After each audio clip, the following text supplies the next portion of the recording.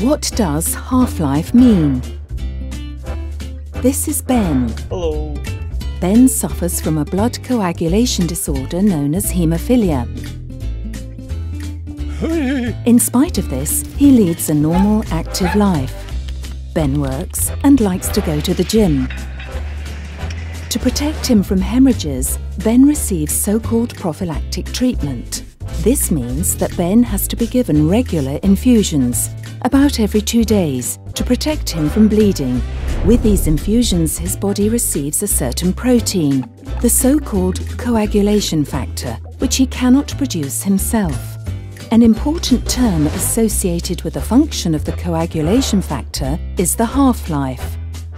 The half-life is the time which the body needs to use up half of the initial coagulation factor.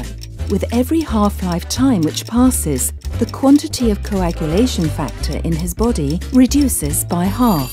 For example, let us assume that Ben's coagulation medication has a half-life of 12 hours.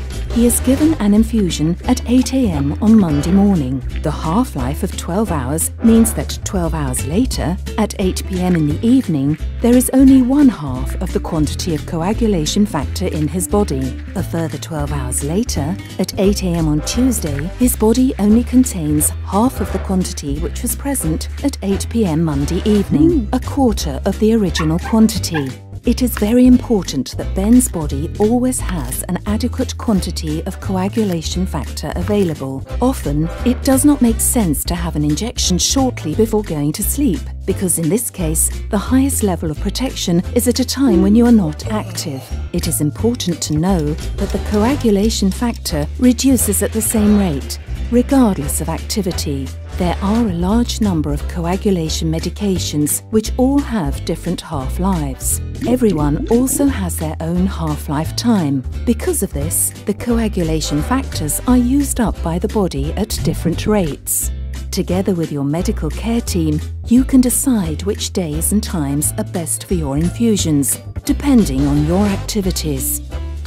Please also consult your medical care team if you have hemorrhages, even though you are complying with your prophylaxis.